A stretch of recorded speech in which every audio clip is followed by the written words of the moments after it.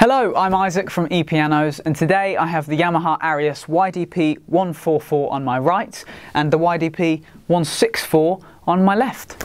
And I'm going to tell you the differences and the similarities between the two in this video. Check out the latest offers and deals on digital pianos and keyboards and have a look at our huge selection of pre-owned instruments as well. So firstly, these pianos both have 88 keys. They are full size, just like a traditional acoustic piano, and I'm sure you'll be glad to hear they both sound like real pianos as well. Have a listen. The 144.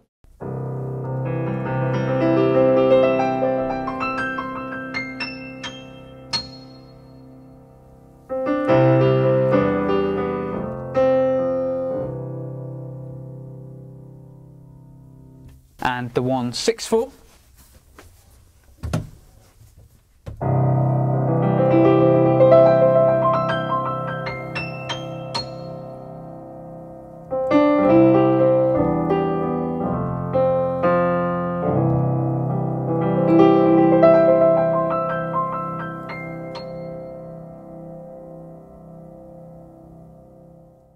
Now, the sound you're hearing on both of these instruments is Yamaha's flagship CFX Concert Grand Piano, which is a huge 9-foot grand piano worth over £100,000, and you've got it at your fingertips on both of these pianos, and it really is a beautiful, beautiful sound.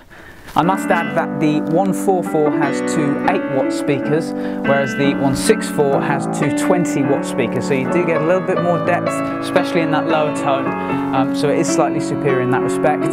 But they do have that same beautiful classic CFX Concert Grand sound. Now, a really important part of anyone's playing experience, whether you're a beginner or you've been a professional for years, is of course the touch, how the keys actually feel when you play. Now, both of these pianos have weighted keys. This 144 has the GHS mechanism. That stands for Graded Hammer Standard. Now, what does that mean? Essentially, on a real piano, the lower end is heavier, and as you go up the keyboard, it does get lighter as you get to the top. Now, that is what this does on the 144. However, on the 164, it uses something called GH3 mechanism. Now, that 3 is really, really important. It stands for the third sensor, which they have put into the 164. It essentially means, in simple terms, this piano picks up the nuances, the light and shade, the hard and soft of your playing a lot better than this 144, as this only has two sensors, so it can't pick up that authenticity that you will get when you're playing on this.